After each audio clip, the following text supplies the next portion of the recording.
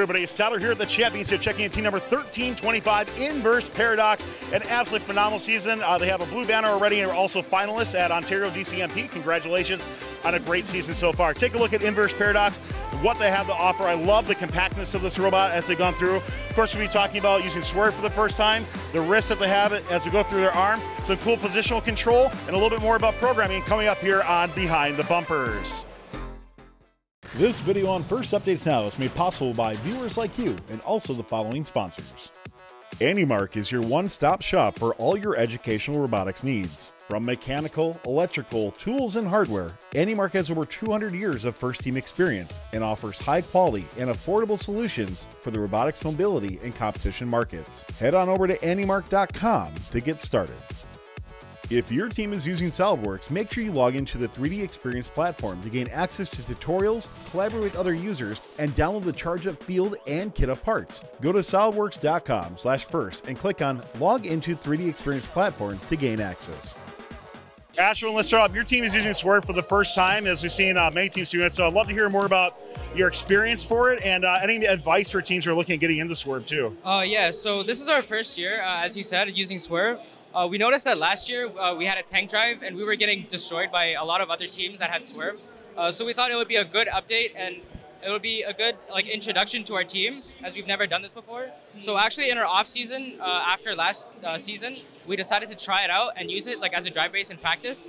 And it actually worked really well and we enjoyed using it, and it was really easy to use and program and stuff. Our drive base is really small, it's a square, it's 26 by 26 inches. And we decided to go small because it's easy to move around and swerve around defense, obviously. And also, since the game field is mainly open, it's easy to move around, basically. So as you're looking at using it first time, if you have other teams that are trying to use Swerve, maybe they want to start in their off season or something, what advice have you learned that you want to give to those teams? For advice, I'd rather just it's really helpful. I really recommend using it, especially for this season, it's really helpful. Most teams this season that don't have it are really struggling a bit. But if you're trying to get into Swerve, I really recommend it because it's just a cool project. Like we did last off season, we made a little robot for last season, the game last season, and we noticed that it really improved our robot a lot. So it would be a really good project and it would improve your team a lot. Ruby, let's start to hop in on this robot here. Starting out, you have your intake here, and I really like the wrists that your team is building to employ as well. So talking about some of the structure, how you come up with it, and anything we can demo for it too would be awesome. Yeah, so just in terms of the claw itself, when we went about prototyping it, we went through a lot of versions in order to get something that was not only as light as possible, but also packaged as small as possible. So we actually have a couple of pictures of just our early prototypes. So we started with a slider claw, and we found it was heavy because it used a chain, and it didn't package that nice because it had to be really wide. Went to a 1 pivot claw, and it was super light, but we couldn't package it nice. And then we ended up with a 2 pivot claw, which is similar to what we ended up with, and it's kind of like the 1 pivot claw and the slider claw, but it has the best of both worlds.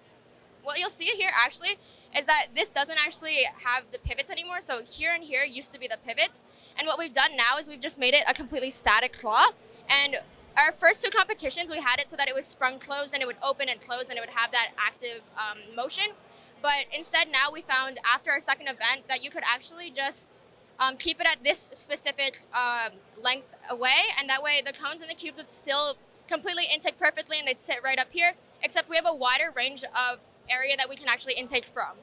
So that was really helpful, and it was a really interesting iterative process, especially just for this claw. And then just a little bit about the wrist as well. We actually went about making this wrist. We have the Falcon and the gearbox up here, and the torque is transmitted through aircraft cable. We decided to go for aircraft cable because it gave us a lot of freedom on where we wanted to put our gearbox in terms of how far, instead of rather a belt where you would be really constricted to where you could put that motor. And it was also light, and also the tensile strength was really strong. So it kind of fit all of our needs, and that's why we decided to do it. So this pulley and that pulley are made in-house on the lathe, and then we just have this cable that runs down. I want to ask you, when you were looking at approaching this game here, from your intake-wise on it, I watch your team, you're able to cycle so well as you go through on that. Why, when you were approaching it, we've seen teams do super wide intakes, we've seen teams do super narrow. This seems kind of in between. When you were looking at the game, how did this end up being the best solution for Inverse Paradox? Yeah, so actually, we really wanted to do an auxiliary intake. So we wanted to have kind of an intake, just like a rapid react intake, because what we did was we used our 2022 robot and we tried intaking a cone, and we were absolutely shocked that it worked, and it was working pretty consistently. So we did a lot of prototyping on that, and we kind of just got through it and didn't have enough time to finish and finalize these prototypes. So we kind of worked on it during during comp season as well, and it never really came to fruition just because we didn't find a need for it after we had kind of used this so much and done so much practice with it. We just thought it would be really complex to add a new subsystem, have to practice with it, and all of that. So we kind of just stuck with what we had because we found that it worked. And it has been working, right? Yeah. So absolutely. I mean, let's talk about on your arm itself as we start to go into that. I know we talked a little about the pulley here as well, but talk to me about the general superstructure of it. Yeah. How it's been working on. If we can see the arm come out a little bit, kind of showcase that, that'd be awesome. Yeah, so too. Fashion, if you want to do that real quick. Yeah, so So this is the floor pickup, and this is the home position. and that's our stowed position. Yep. And this is the low position. This is the mid position. And I'm not sure if we can go high because of the banner, but yeah. That's fair. We'll trust you on that. So. Yeah. And if you look at what, if you actually look at this pivot right here, you can actually end up seeing that there's actually, obviously we talked about the wrist before. There's actually a pivot up here, which is we call it our elbow joint, and then we have our shoulder joint right at the bottom down here. And all these joints were initially decided, or like the lengths of these arms or segments were decided using a spreadsheet that we had created right on the first day. Using that spreadsheet, we were able to figure out what lengths of the arms and where these joints would be that would. And what would work for us to actually be able to place these cones and cubes in the nodes and positions that we wanted it to be. Once we had that, we ended up taking it into we ended up calculating the stall loads, and we took it into the JVN design calculator to actually figure out what we wanted our gear ratios to look like to make sure we're actually able to manipulate the arm and transmit enough torque to actually do what we just showed you guys and actually move these joints to the positions we want them to. As you can see here, one of the iterations we had on our arm this year is that, or actually just for this competition, is that we added a gas shock right here, which is actually gravity neutral. So what happens is when it's off, we're able to lift the arm up, and it doesn't actually try and fall down because of the fact that the pressure in the gas shock neutralizes the effects of gravity.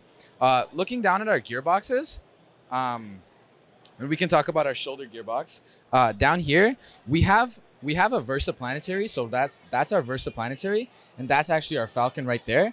And if you look at the plate, it's actually connected via just this plate right here. And what we have inside our plate is a custom-made pocket that we designed ourselves to allow us to connect the versaplanetary to the Falcon. So the pocket looks like this. So that's the pocket, and it has a couple of holes inside it that allow it to fit into the screw pockets of the versaplanetary. And once it's put together, we're able to integrate that into the gearbox plates itself, and then connect the Falcon to the other holes, which allows us to actually create this small form factor of our gearbox that we have today. Another cool thing about our gearbox is that they all have tensioners involved inside them. So here we have a tensioner pressing on this chain right here that keeps the tension from this gear reduction from here all the way up there, and makes sure that this chain, when it stretches, doesn't actually lose its ability to transmit torque. And you can also see the same thing going on right over there. Along with that, we also have we basically integrated that versaplanetary connection at all of our gearboxes. So we have it up there, we have it into this plate right here, and then we finally have it obviously down at the shoulder right there. And all of this was obviously catted because we want to make sure that before we're able to before we finally produce it, we actually have an idea of what it's going to look like and what it ends up being. And it's been working out, like I said, your team's been doing so well. So obviously all this has been working out really well. By the way, I love the gas shock. There's so many, we've talked to a couple here, they're using it, but it's like, I don't get why more teams aren't doing that. Yeah. It seems like especially for this year, like it makes so much sense on that. Yeah. As we start to finish up this route, Eritro, as we talk about the programming on the bot as well too, and what's gone into that. I know we're going to show off a little bit on your driver station as well too. So talk to me about what's gone into it from that aspect of things. Sure, yeah. Okay, so the first thing that a lot of people ask is why do we have 3 limelights? So we've actually made sticky notes. So I'll just go over from this side to this side. So first we have the Limelight 3. So this targets the mid-cone nodes as well as the left April tags. So whenever when we're starting in auto, if we're starting at a cone node, or sorry, in front of a cone node, what will happen is that like if we just had this, we wouldn't be able to see the cone node on, I believe, the red side. So that's why this also exists in order to get it on the red side as well. After that, so for the this one also manages the high cone target alignment. So these are both using retroreflective tape for that. The way how it works is that we basically instead of using like normal Limelight crosshair stuff, we keep the crosshair where it is, but instead we calculate the distances from the Limelight to the actual target. So then we can basically put it as a position and then use odometry in order to track ourselves and move to the actual cone target. So this basically allows us to do auto alignment as well as auto score. So basically what the driver has to do is that they have to go like around the the cone target, and then after that they can just click one button, it'll automatically align. Once it knows it's aligned, it'll automatically score it and then hand back controller to the driver.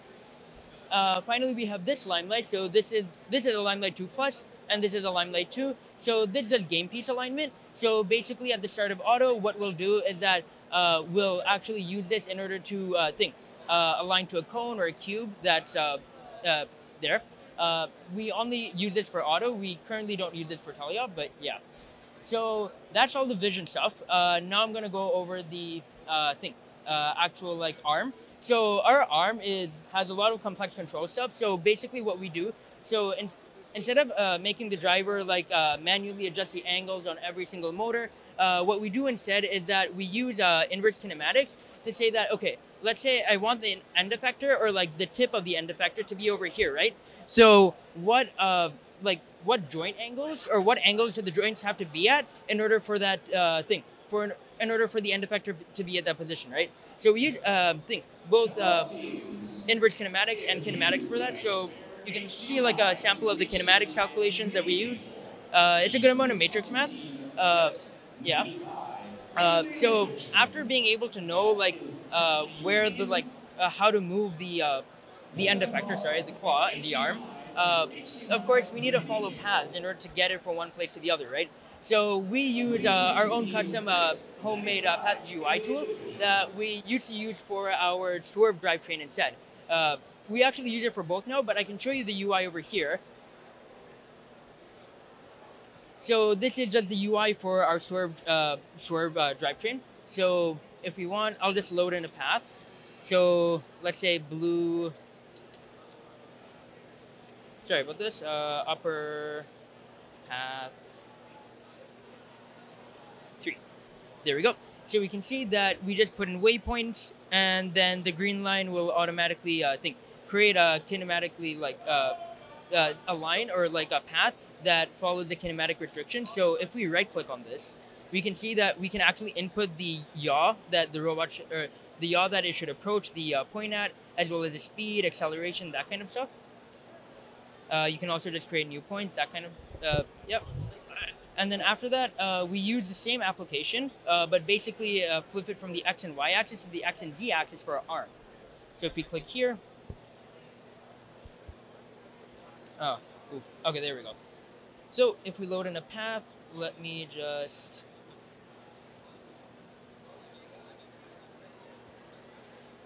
there we go. Yeah, so we basically do the same thing on our arm, just with a different GUI, I guess. So here we just put in our waypoints, and here it's going from stowed to high Q. Yeah. So we can move these around and we can see how it works. So it automatically generates a path. And then we use basically the same swerve. We use the same path following algorithm that we use on our drivetrain for our arm. So yeah, it's basically kind of similar to Peer Pursuit in the way that it'll look for the next waypoint, and then it'll just kind of go towards that, or the closest waypoint, sorry.